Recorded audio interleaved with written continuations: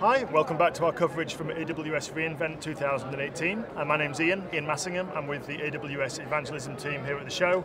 And as I'm sure you know, we're bringing you live coverage from AWS's user conference here in Las Vegas this week. And for this next segment, we've got something a little bit new for our live coverage, which is a segment called Meet the Engineer. And I'm delighted to be joined by Becky Weiss from our IAM team here at AWS, one of our senior principals. So first of all, Becky, can you introduce yourself a little bit more completely and explain what a senior principal engineer here at AWS actually does?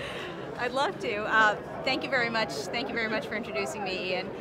So as Ian said, my name is Becky Weiss. I am a senior principal engineer here at AWS. I've worked for AWS about 5 years all told. This is my fourth reInvent. It's an incredible privilege to be here.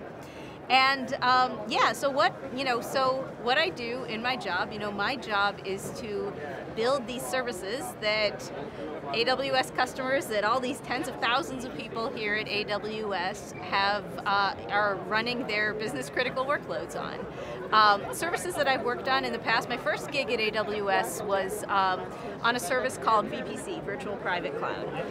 Virtual Private Cloud, for those of you who don't know, it is the network for anything you're running in AWS. Of course, these are web services. You're reaching them over the web. You reach them over a network, so you need a network. It provides you incredibly flexible controls over your network security. So in the years I was working on VPC, you get to talk to a lot of customers, both at reInvent and throughout the year. You get to talk to a lot of customers about their networks. Often they want to talk to you about network security when they want to talk to their VPC. And VPC offers all of these tools, making sure that if I have a service, if I have some virtual machines, that they're receiving the traffic that they expect to receive and not receiving the traffic that they don't expect to receive. And you meet with customers who want to give you feedback on what you built, and they want to ask you for new features and capabilities that they want to build. And in working with them, I became aware of the fact that that customers in AWS, they're running literally every kind of workload on us, and there's a lot of diversity of security needs for these customers. Yeah. Right. There's a diversity of needs, and what all signs pointed to for me for IAM, permissions management, because that's really the other half of securing your workload. They're securing your network, and they're securing permissions to the things that you're running in AWS. Can you describe a little bit more about what IAM is? Because a lot of our viewers are likely to be kind of new to AWS today. So what is IAM, and what kind of role does it play in controlling and configuring AWS services? Yeah, IAM, Identity and Access Management. This is actually when you're learning AWS, this is one of the first things you should learn. It's one of the first things you should become familiar with, because IAM is what does authentication and authorization in the cloud. In other words, it's how you manage your permissions to anything you do in AWS, and by anything, I really do mean anything. Everything you do in AWS, the W in AWS is for the WS in AWS is for web services. Web services means that all of it is done, at the end of the day, anything you do with AWS is done via an API. Yep. Either you're calling the API directly through our SDK in one of the many languages in which we offer the SDK, or our command line interface, or you're interacting with the UI on our console, in your browser, and that too is in turn making API requests on your behalf. Well, if you're making web requests to a service to do things, well, first they need to know who's calling, they need to authenticate the caller, and then they need to authorize. They need to know, all right, user Becky is trying to modify the security groups on her VPC. Is she allowed to do that or not? And these permission controls, they govern everything you can do in AWS. So I'm talking about creating, deleting, modifying your infrastructure, like modifying, in fact, even your network and your IAM controls. But I'm also talking about access to data, like data you might be keeping in Amazon Simple Storage Service, S3, or in a DynamoDB table, so access to your data, access to your encryption keys, because security-conscious customers are a big part of my world, so we offer this encryption service, KMS, Key Management Service. Very simply and powerfully integrated with many of our data services, good controls over what you can do with that.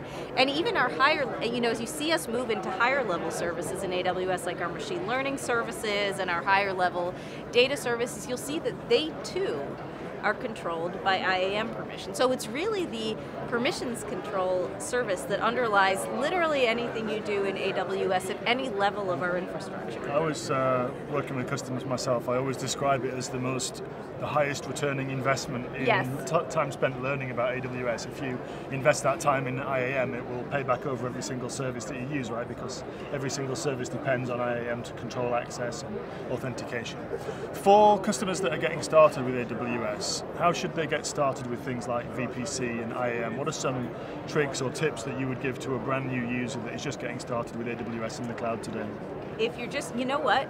I was in that position a couple of years ago. When I came to AWS in 2013, I had actually been using AWS kind of as a hobbyist. I am currently AWS's biggest fan, and I actually have been for way longer than I even ever thought I would get to work here. Really the best way to learn these things, there are lots of ways to learn these things. There's white papers you can read, there's videos you can watch. I can even recommend some that are going to go up on YouTube from this reInvent. But really, bar none, I find, or maybe this is just the way I learn about things, build something. Yep. But the great thing about AWS has many benefits that we spend all week here at reInvent touting: agility, global reach, speed of innovation, cost efficiency, and all of those are true. But one thing one benefit of using the cloud that I think is a little bit unsung is its place as a learning tool. The cloud is an incredibly cheap learning tool. If you think about it, before we had the ability to spin up an EC2 instance and pay literally pennies for it, there's actually a pretty high barrier to entry. Spend thousands and wait months right, in most cases. You just want to run a web service. You just want to experiment with the latest framework. You just want to try something. Now, kind of as sort of like an individual developer on your own sort of technical learning journey, AWS gives you incredibly cheap tools, just even on your own dime, because it literally might just be a dime. Yep. On your own dime to learn, I do this all the time in my spare time. I'll read something, in Hacker News, or a customer will use a technical term with me that I haven't heard. I'll go and look it up, and if it looks interesting, I'll try to run it. I'll try to run it, I'll kick the tires, I'll poke at it.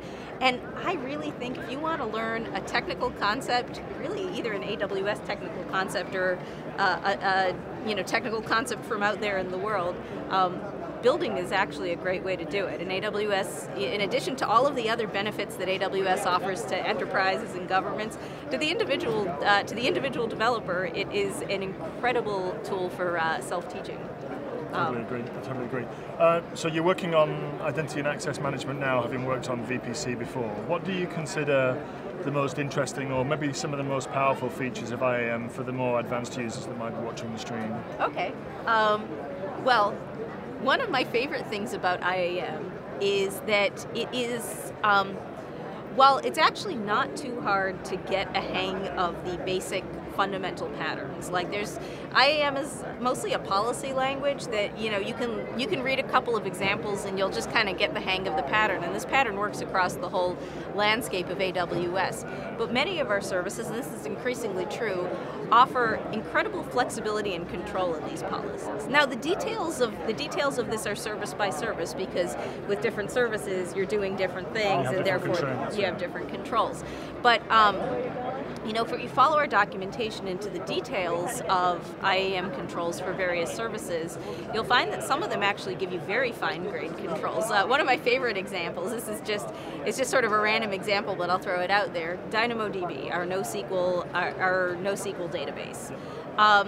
With DynamoDB, you get item, put item, query, fairly simple API. But if you look at the controls that it gives you in IAM, if you look at if you go into sort of the details of what kinds of things you can control, you can write fine-grained controls all the way down to like what the primary key is on your item, and like what that key starts with. and you can use like the name of a user, so you can make it whoever is calling you, they only get access to certain keys because they can only query on certain keys. Another example where you get incredible, sort of almost unexpectedly incredible flexibility and control is API Gateway. This is from our serverless world. You know, we offer a set of services that we call serverless. This includes API Gateway, which is what it sounds like, Lambda, serverless functions in the cloud where you just provide your code. Well, API Gateway lets you take the API, so you get to define a REST API with API Gateway, and AWS will front it with all of the things, rate controls and all these other things, undifferentiated heavy lifting.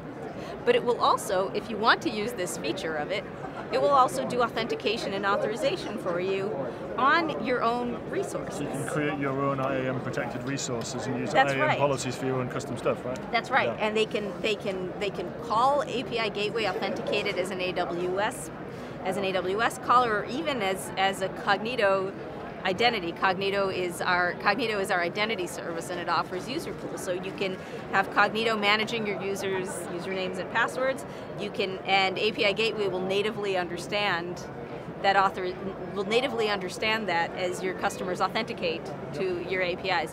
So the set of what you can build is pretty incredible. But at the bottom of all of it, it's all based on the same patterns that repeat over and over again. So if you get good at writing IAM policy for one thing, you're going to be able to use those skills on another AWS service. And even on your own service. Even on your own services. And as you adopt more AWS services and try more out, it's exactly the same. It's exactly the same tools. It's exactly the same tools for securing these things as it is for, and even future services that we will have. Even these future services, there'll be the same tools for securing those. Great. So wrap it up there. Thanks very much for joining me, Becky. Thank you so much, Enjoy Ian. the rest of the show. It was a pleasure talking to you. And thanks for joining us here on twitch.tv/AWS. We'll see you soon. Bye-bye. See you soon.